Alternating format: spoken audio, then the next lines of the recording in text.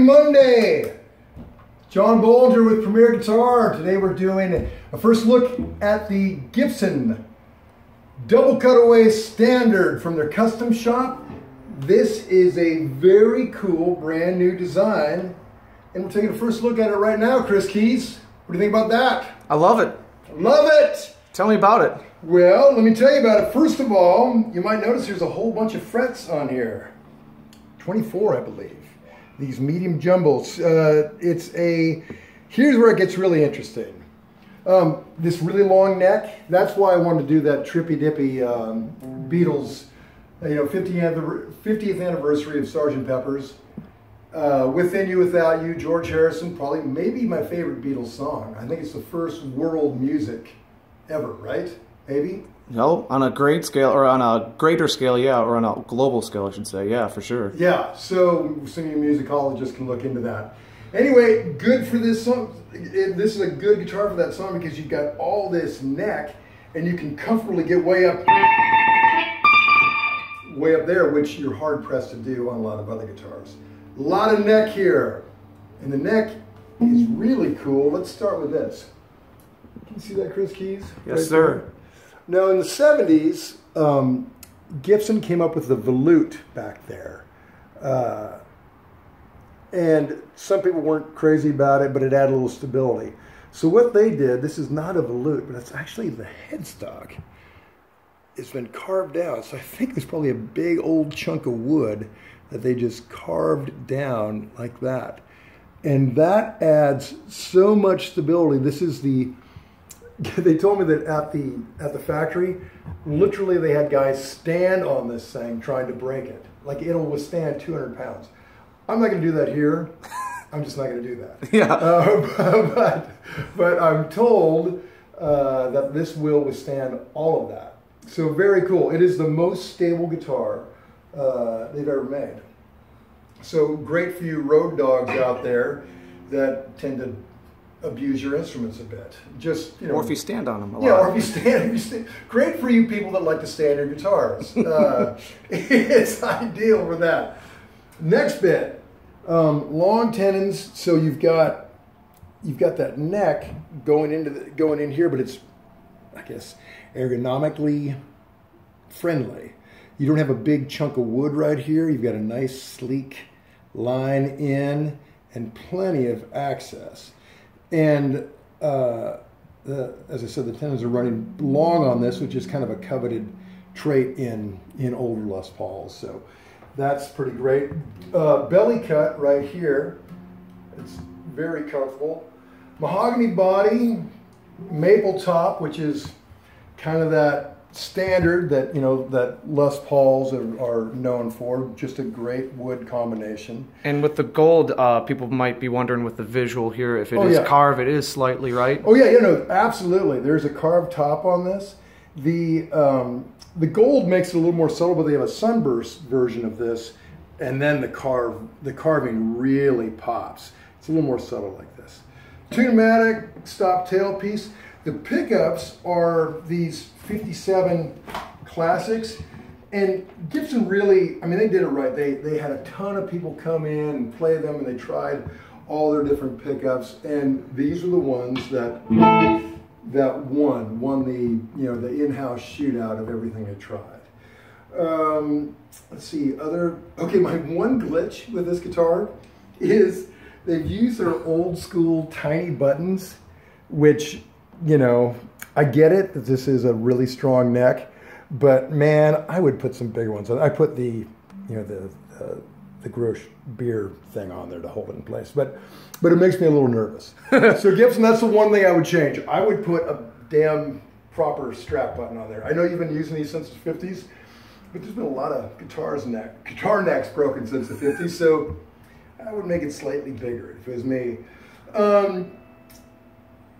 So Gibson is they're in a tough position because they are known for this classic design. The Les Paul, of course, 335. SGs are they're out there, but at this point, these are all classic designs. So when they vary from that, they get a lot of naysayery. Pushback. Yeah, a lot of pushback, you know. But man, think about those guys. Think about those people who took a chance and bought like an Explorer or a Flying V when they came out in, was it 57 or 58? 58, yeah, late 50s. 58. I mean, think about that. Everyone's thinking that's the ugliest thing they've ever seen. Some people bought it, and now it's a $500,000 guitar. So I don't know, man. This might be the game. This might become the most, one of those wildly coveted instruments. We'll have to check back. Let's check back in 60 years. Let's make a date. Yeah, let's meet right here in 60 years. Yeah, Gibson, you should probably give me this guitar, and we'll check back then and see what it's worth. But you know, you don't know. It might be the thing. So why don't I just I've been yakking. I'll just play a little bit. You can see what it sounds like. Right now I'm running through this valve train amp, which is just a real straight tube amp. That's what it sounds like. I got my pedal board here, but right now I'm not doing anything. It's all kind of dry. I'll put a little reverb on, just because I like reverb. So this is just basically going straight in, a little bit of verb. Here's what these pickups sound like.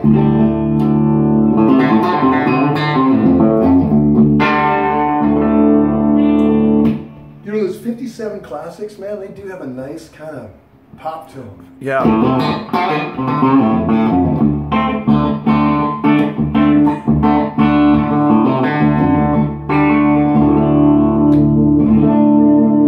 Love the neck sound.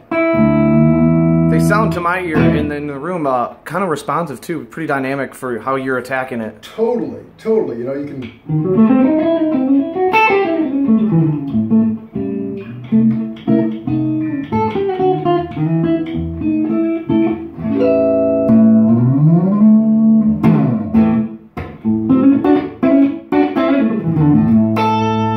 Roll down that tone a bit.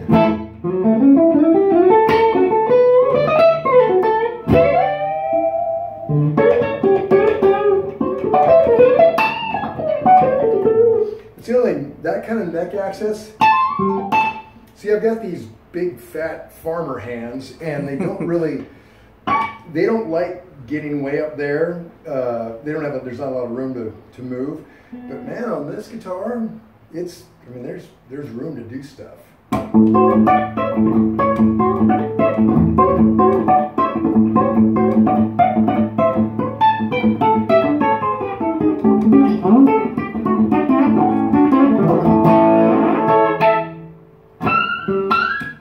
Lot of neck, right? Should we try some dirt on this? Do it. Let's see. Let's engage. Dirt. Engage the dirt.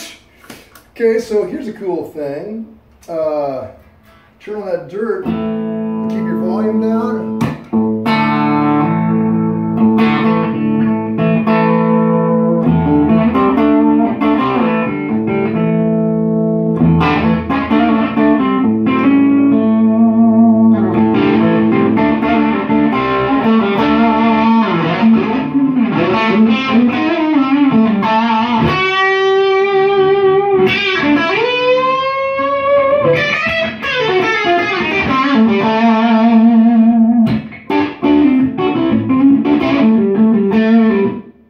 Bring down that tone.